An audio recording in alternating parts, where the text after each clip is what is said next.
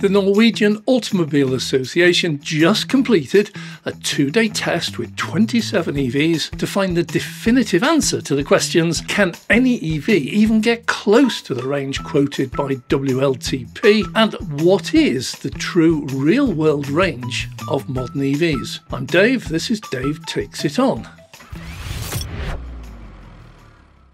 The WLTP figures, oh, by the way, WLTP is short for World Harmonised Light Vehicle Test Procedure. Yeah, we seem to have lost the H for harmonised and V for vehicle. And it refers to a specific test completed under very strict laboratory conditions to give an estimate of the range and efficiency you're likely to get from any particular new EV.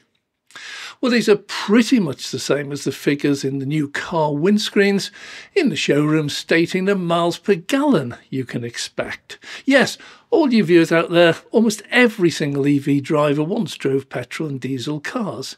And we all knew that we'd never ever get that windscreen economy. It was just a guide. Well, now that we've chosen to drive EVs, do the latest WLTP figures for them represent exactly the same, a figure we'll never get?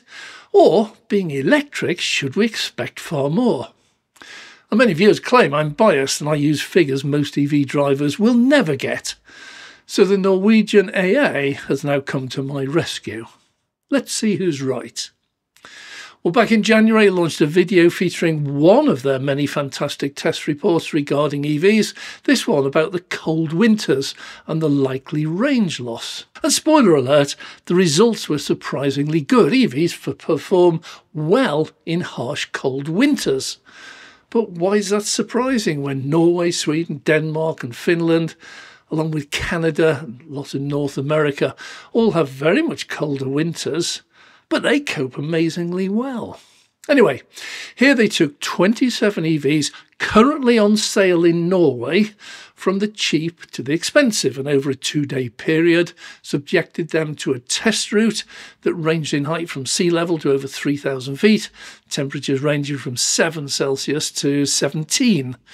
All 27 cars covered exactly the same route at exactly the same speed.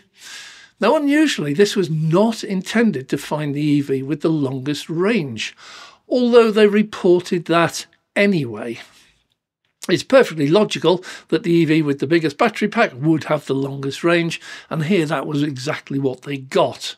The winner for the longest range on a single charge was the Lucid Air, with a 118 kilowatt-hour battery pack, achieving an amazing 514 miles, 828 kilometres. But as I said, that was not the prime purpose of this test. The prime purpose was to look at the factory-quoted WLTP figures for each of the EVs and compare what they actually achieved against what they claimed they should achieve. And here the Lucid Air was claimed to have a range of 596 miles, 960 kilometres. WLTP yet only achieved 540. That's a shortfall of 81 miles, 13.7%. So in this test, although the Lucid Air went the furthest, it was nearly the worst of all the cars tested for how close it got to the WLTP figure. It's an amazingly poor result. When we look at the WLTP figures, it's reasonable to expect them to be somewhere close to reality, but here it was off by approaching 100 miles. Nowhere near. So just before we dive into those figures, let's just take a look at the actual longest range achieved by the NAA with any of these EVs. And the winners we already know, £150,000 EV with a massive battery pack. But second place was almost a quarter of the cost, with a battery approaching 2/3 the size. That was the Tesla Model 3. It achieved an incredible 448 miles, 721 kilometres. So, viewers, this is an actual real figure achieved by a respected motoring organisation during a 2-day test up and down mountains. Who's exaggerating now?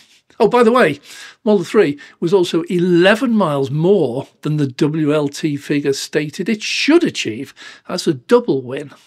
BMW iX was next with 432 miles, 691 kilometres. Then the Audi E6 e-tron, 410, Model Y, 407, Polestar 4, 391. The Ford Capri, 385 miles, 616 kilometres. That's half a dozen EVs with a range around 400 miles.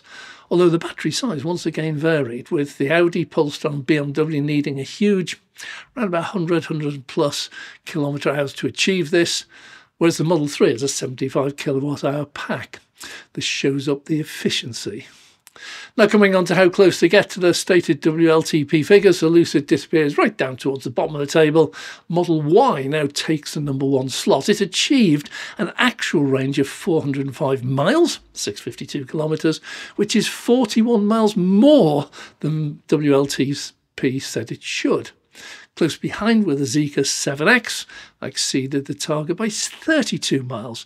Then a whole slew of others like the BYD Tang, MGS5, VW ID7, Polestar 4, BYD Sea Lion, Lotus Emea, Porsche Macan and BMW iX.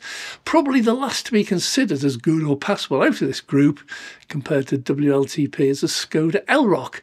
Really good, missed matching the WLTP figure by just 1.2 miles.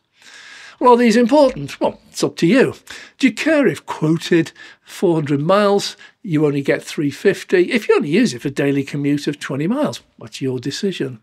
But at the extreme end, it definitely should. The Toyota BZ4X is an example of this, with a stated range of 310 miles. Yeah, many car testers, when it first launched, claimed to get around half that if they actually use the air conditioning. It seems that the Toyota WLTP figures are based on you not using the AC or heating or pretty much anything else in the car. By the way, the latest models now have a much bigger battery. But to get around half the range in the real world makes you wonder if this is not just an updated Dieselgate, where manufacturers fake the test to flatter their EV, knowing full well nobody will actually get this. If that is the case, yeah, you should be worried. How about at the top of the league? Should you always choose one of these all the time? No.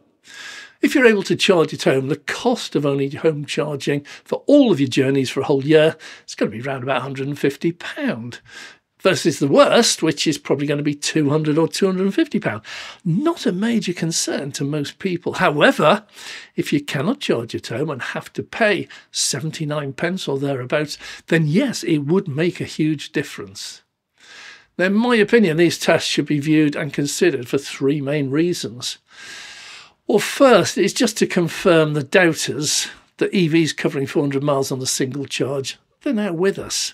The numbers are increasing along with the ranges that they've achieved. This is important to those few who have motoring needs that demand it. The second reason is the cost of fueling your car. If you do a higher mileage than average or cannot charge at home, the cost of public charging should definitely be factored into your calculation. It could cost you £1,000 more or £1,000 less to charge, depending on which EV you choose. Well, third, it would indicate to me that the rot that surrounded Dieselgate is still inside the motor industry, with some EV manufacturers seeming to deliberately make claims that are wildly different to what you could or actually will get. If they just lied to me about range, then I'd be wondering what else they've lied to me about, or where else they've cut costs or corners so that I will actually get less than I expected or was promised. Well, these practices, common to EVs and petrol and diesel ICE cars, need to stop, and tests like this completed by a truly independent Norwegian AA, they're vital in both giving us the true facts while exposing those that aren't. Thanks very much for watching.